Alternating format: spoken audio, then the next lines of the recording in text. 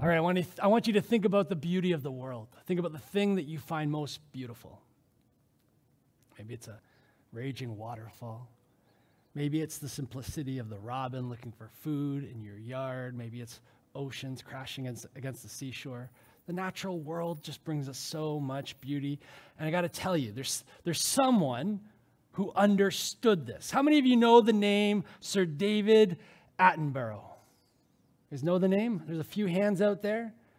Well, he loved our natural world, and he spent his life roaming the globe, sharing his discoveries and his enthusiasms with a patented semi-whisper way of narrating. So those of you who didn't put your hand up, you may not know his face, but I guarantee if you heard his voice, you've heard it.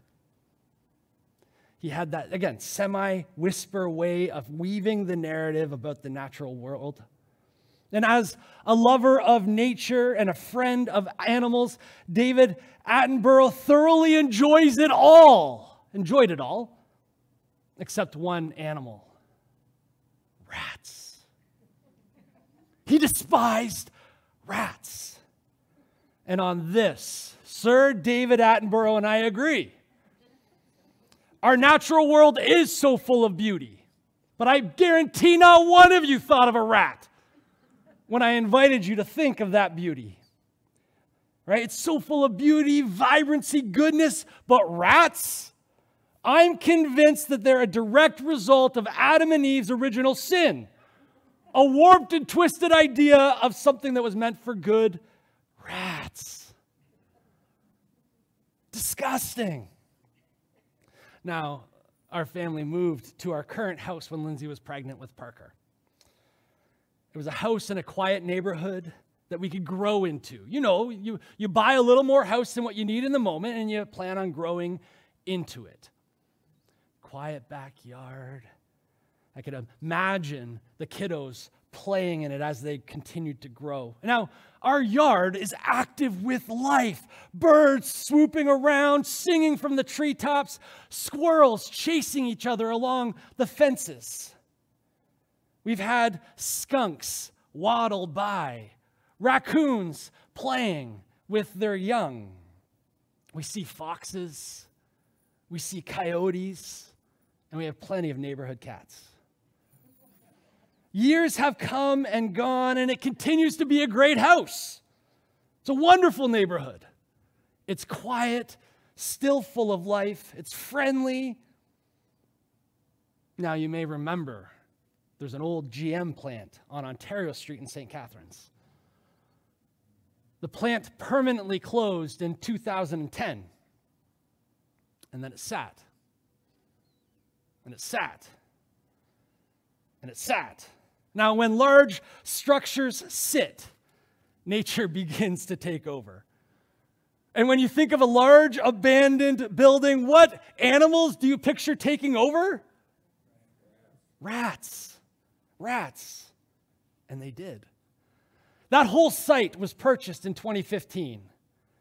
The demolition of it began in 2016. Now, as it turns out, the company that purchased the property didn't bother to deal with the rats.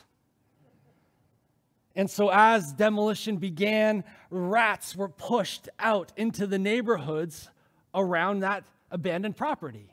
It was covered in the news in St. Catharines, and I don't know, maybe all over Niagara. Rats. Now, I mentioned the wildlife we'd see around our home. Friends, after 8 years of living there, I spotted a new addition amidst the squirrels and birds and foxes and coyotes. Rats. Rats. We'd spot them scurrying through our yard and under the fence at the back.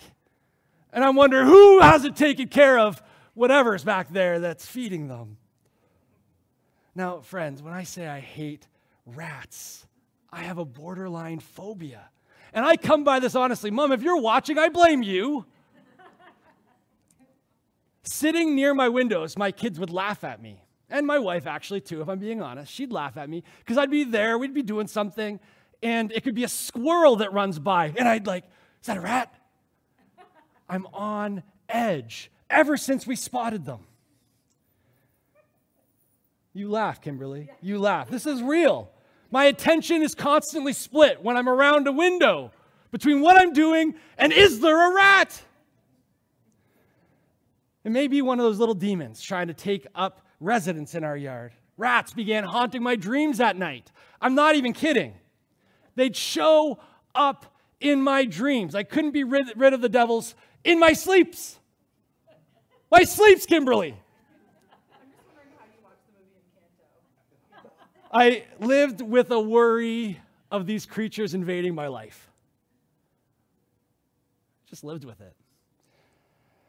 It was a summer of absolute disruption as the thought of rats was never far from me. And then they disappeared. Then they were gone. We didn't see them again. But friends, I got to tell you, while they disappeared from sight, they haven't disappeared from my anxiety. They just haven't. And in fact, this summer we saw a single solitary rat wander by. Haven't seen him since. But guess what happened that night? I had a dream where in our kitchen we had some dishes in our sink. And a rat waddled out from behind the coffee maker, fell into the sink, and Parker was like, "What's that?" And in my dream, the rat jumped out and got him by the nose. And he's just like, anxiety, phobia, fear, worry. There's lots of laughter here. You guys aren't in my head. It's not very nice, is it, Mark? Friends, worry is real, right?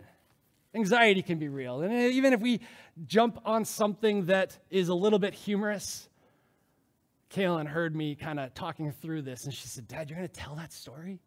I said, "Why not? I think I'm loved in this place. Hopefully they love me, and they'll love me even though they know that inside I have a fear of rats." But the reality, friends, is you guys know the world is broken, right? Whether it be say those rats did invade our home, that would be, a troubling thing. That wouldn't be fun, and we would have to deal with it. We'd get through it. There's far greater issues that we know we have to worry about in our world, right? Our world is broken, and we know that this year probably more than ever before. There actually are things to worry about. So what do we do with that?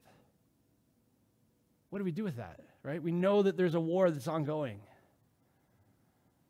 We know that around the world, there's still people that die without enough food and without enough water.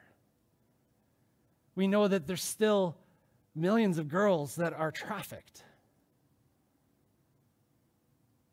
Right? We know that there is so much to actually still worry about and be concerned about. What do we do with that? Sometimes I think that there is so much brokenness in our world that it actually threatens to bury us.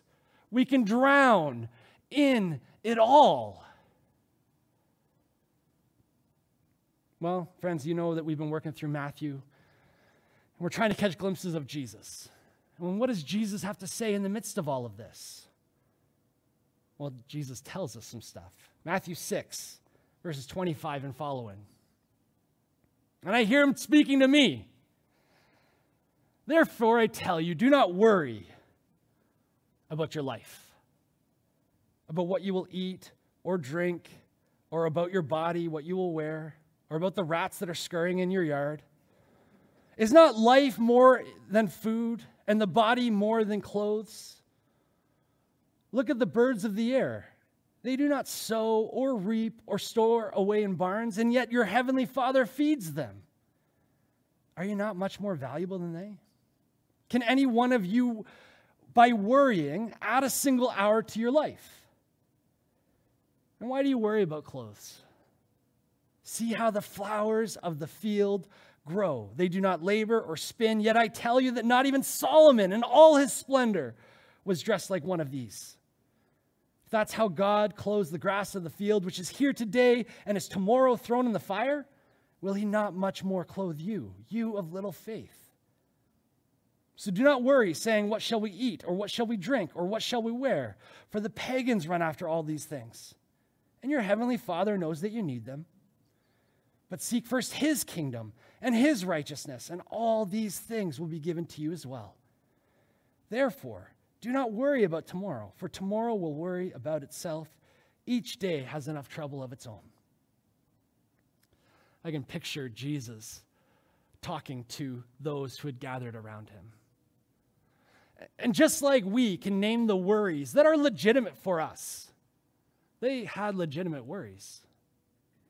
They lived under the constant pressure of an oppressive empire, right? They weren't rulers of their own destiny. They had to listen to the soldiers, right? There was extreme poverty that they had to navigate. There was so much unrest that they just had to navigate. But how does Jesus speak into it? Oh, see that bird over there? It's fluttering down. In the midst of all of this pressure and legitimate reason to worry, what's that bird doing? It's being natural for how it was designed. It's finding a worm for today. It's singing a song of praise out of just existence. Look at those flowers over there. Look at how beautiful they are. You're worried about what you're going to wear. What about those flowers? Look at them just being themselves, allowing the beauty that God has packed within them to shine. In the midst of all the heavy stuff, Jesus points out the things that are around them, the things that are often missed. Now, I know that most here have lived enough life that you come to recognize you value those little things. I've seen that by some of the gardens in your, around your homes. You care about some of those little things, and that's valuable, right? You appreciate the beauty, the little things, the natural world as it emerges. Think about when the world got disrupted with the pandemic. Early on, as the world kind of went behind closed doors, there were reports of how animals were taking over again because they continued to live. Now, I understand. I think that we did well to follow all the public health guidelines. I'm not speaking against that, but I'm speaking about the anxiety that I know welled up in me. And again, I actually made a comment to someone. I may be the only one in this room and on this stream, but I watched The Walking Dead. It's a TV show about zombies, a zombie apocalypse. And I wondered, is this how it ends? Is this how it happens? A random virus, global pandemic. Is this the beginning of The Walking Dead? Are we ushering in? But irrational anxieties. And I didn't dwell on it, but it was a thought. I was like, I just wonder what's going to happen as a result of all this. Did I need to worry like that? No, I continued to have family, continued to have friends, continued to get up, go about my business, continued to live. Right? Just like the birds continued to live. I didn't need to be crippled by anxiety and fear. In many ways, even in the midst of hardships, even in the midst of all the things we can name that are legitimate reasons to worry, we're invited to live into the people God's made us to be. Live into the natural beauty of who we are. What are the things you like to do? Well, you continue to do those. Even when there's the possible nuclear apocalypse as a result of, again, nuclear armies being at war. It sits in the background of our current life, and yet we can continue to live, right? Kimberly, myself, and Jared are a part of a church league baseball team. We're going to play baseball even though there's the threat of a nuclear war that sits behind everything. You go about life, you live, even in the midst of it. You pursue the things you enjoy doing. It is worthy of gardening, even under threat of that garden being destroyed. Right? You garden. Because the worry of it, it's probably not going to happen. You don't get crippled by what possibly could happen. You live into who God's made you to be. In the midst of everything swirling around, Jesus says, do not worry, saying, what shall I wear? What shall I eat? What shall I drink? Right? All of these things that may possibly emerge for us. But what if? What if there's a housing crash and all the equity we've built in our home disappears? You live. You live. But what if? What if gas gets too expensive that we can't go here or there or everywhere? Okay. You live. You figure it out. You walk. You carpool. You downsize to one car. Right? You live into it. You figure it out. But we don't need to get so worked up, tied up into knots over what may possibly happen. We live. What's interesting here is in this invitation to live, not in a state of worry, but to live into who we are. Like the bird just being the bird or the flowers just growing and blooming. We grow and bloom and do our thing as God's wired us, but we do it under a certain understanding. The invitation is in this. Did you catch this? Verse 32, for the pagans run after all these things, and your heavenly Father knows that you need them. So we live into who God made us to be, not because we're being ignorant of the future, not because we're simply ignoring what could be. No, we actually believe that there is a God who loves us. Right? A God who is watching over us, a God who is present with us, a God who is working out his purposes in the world around us. Now, I can't explain, and I'm not even going to try to explain how this plays out, but this is how Jesus is presenting it. You actually don't need to worry because your heavenly Father sees you, sees your needs, and he's got it. And I think part of that is we don't understand what God's up to in the same way that often Kaylin and Parker don't understand what we as parents are up to, right? There's more understanding, more complexity, more going on. And they learn to trust. There's always food in the fridge. And if there's not, that's because I haven't done groceries, not because they don't have access to food. We will get food. They will eat. Right?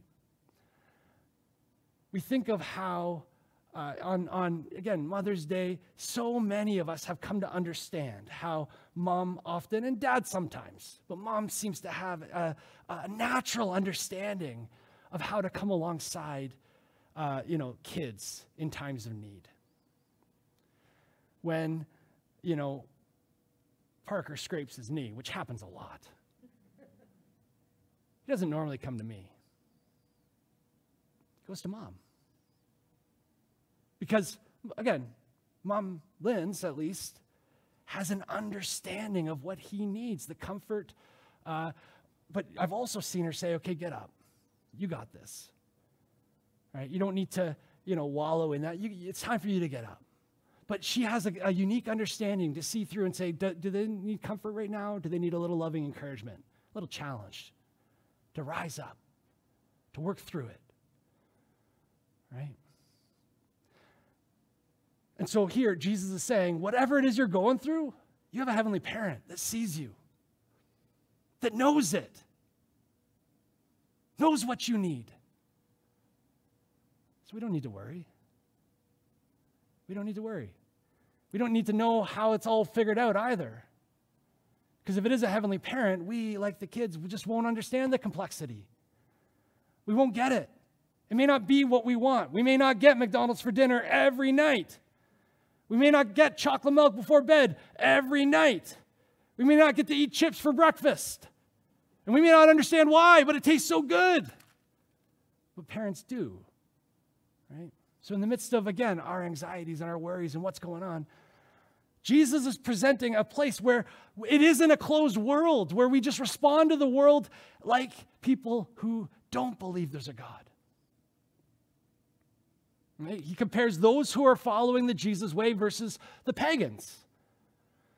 And now, there's a few different results of sort of pagan mindset. right? The first is there's no God. The second, maybe there's a God, but God doesn't care. God's only worried about his own thing. Doesn't care about me. Doesn't see me. Doesn't care about my worries and anxieties. The other is that maybe there's a God, but God can't act in the midst of this. Right? Jesus actually says the pagans run after these things. They worry. And with all the stuff that's swirling in the world, if there's no God, or if God doesn't care, and if God can't act, then friends, I think we should be worried. I think we should. But Jesus presents a different picture. Jesus says there's actually a Heavenly Father who cares, who sees you, who loves you. We get to respond to the world under a different framework. Instead of, again, a closed world where there's no God, and so it's just cause and effect, or a closed world where God doesn't care about us, or a closed world where God can't act, I think Jesus is actually presenting a bit more of an open world, where we may not understand why God chooses to act or not act in a particular circumstance, but we can trust that God has our best interest at heart. We can trust that God sees us. We can trust that God knows what we need. We can trust that God's got us. And then we can live. Then we get to live. So what's left? Instead of worrying, Jesus actually says, he says in verse 33, but seek first his kingdom and his righteousness, and all these things will be given to you as well. When you're worrying about something, think of the mental space it occupies in your head. Again, I told you guys, I confessed to you that because of the rats, I couldn't be fully present with my kids. We'd be playing a board game, and a squirrel would run by and be like, what's out there? Is that a rat? Right? I couldn't be fully present. And then they'd end up laughing at me to my face. Where's the respect, right? I don't know. But they'd laugh, and it would be fun. But I couldn't be fully present. Because your mind, in your anxieties and in your worries, we get caught up by the thing, and it wasn't even a rat. It was a squirrel. In our worries and in our anxieties, it throws us off of how to live life well. And Jesus says, pursue my kingdom, right? Seek first his kingdom and his righteousness, and all these things will be added to you as well. What you need will be added. Seek after what God's up to in the world. Jesus has just been unpacking, and we've walked through it. What does it mean for God's kingdom to break into this world? It's approaching life with new ethics, new values, right? It's about being, you think of the Beatitudes, allowing those Beatitudes to be embodied in our lives as we go about day by day. To be people who are unafraid to mourn, to be hungering and thirsting after righteousness, to be peacemakers, to recognize that living for God may result in persecution and still doing it. Kingdom of God breaking into this world. Pursue it.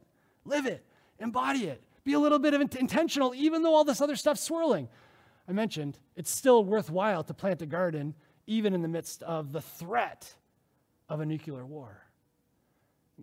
Our worries can sometimes throw us off. It's still good to live for God's kingdom, even if we get hit by a car tomorrow.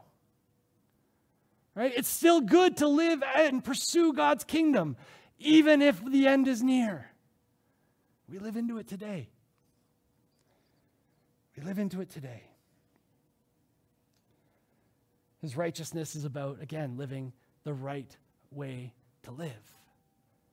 Righteousness, justice is the same word in the scriptures. So we pursue righteousness, we pursue justice, we pursue what's right in the world, and it's worthwhile to do so, even though, again, threats are all around us. We do what's right for today, in this moment by moment, today, day by day. We just live into it. And all that other stuff, we don't worry about it. We're not going to fix it. We just do what's ours to do. Like the bird fluttering by or the flower blooming where it's planted. Right? We take our things seriously, but we keep it to our things. We don't worry about other people's things. What's ours today? To seek God's kingdom in our lives, where we are, and to pursue righteousness in our lives, in our relationships. We can't worry about everything else. And I think that's what Jesus gets at here. Therefore, do not worry about tomorrow, for tomorrow will worry about itself. Each day has enough trouble of its own. Right? We can't worry about the future. We can't worry about someone else's life. We can't worry about the grand scope of history. We can worry about our little world, our little lives, our families, our relationships. We can seek God's kingdom in our church, in our lives. And again, friends, when we think about just those bigger things, when we take on the burdens that aren't ours to take on, we can't fix it anyways. We're just burdening ourselves. We're carrying a weight that's not ours to carry. In the same way that if we heap tomorrow's worries and anxieties on today, it's not going to fix anything tomorrow. It's not going to fix anything tomorrow. It's not going to empty tomorrow of its trouble. Tomorrow has its own troubles. We got to face that when they come. But we can trust that God's going to bring us through. We can trust that our Heavenly Father sees us, knows what we need, comes alongside. Again, it's often not what we want, not what we expect, not what we even ask for, but Jesus says that we can trust it. David Attenborough knew what was up with rats. He knew they were dirty, disgusting little demons. But you know what? My worry and anxiety about the rats missed the mark. Continues to miss the mark. It's not, even though it tied me up, it did so for no reason. They never used their sharp little teeth and little claws to burrow into our house. They never did that. Not yet. They may come, and when it comes, we'll have to deal with it, but why worry about it today? All right, today has enough worries of its own. There may come a day, but that day is not today. So today we live. Today we live, pursuing the kingdom of God and pursuing righteousness. Let's pray. Gracious Father, we thank you that you are at work in the world. We thank you that you invite us into it. I just pray that even though there's lots to worry about, lots to stress about it, we have the reminder that you, as our parent, you see us and you care. You know what we need. May we trust that in your goodness, you will give us what we need. In Jesus' name we pray. Amen.